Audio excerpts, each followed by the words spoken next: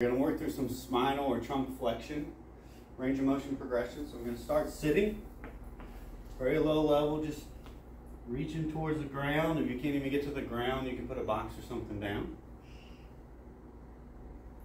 Okay, from there, once you can get to the ground, you can start to stand up.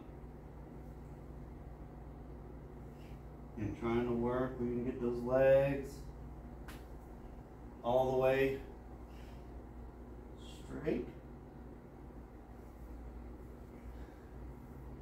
Again, next phase, we can do it loaded. I've got a band here attached up high.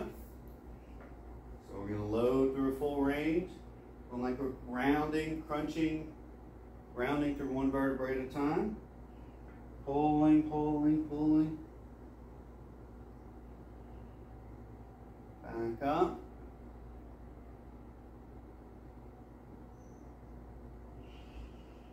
And then we can do some isometric hold, same thing. We can go to a point, hold for a count of 10. Hold for a count of 10. Full range, full crunch, hold for a count of 10.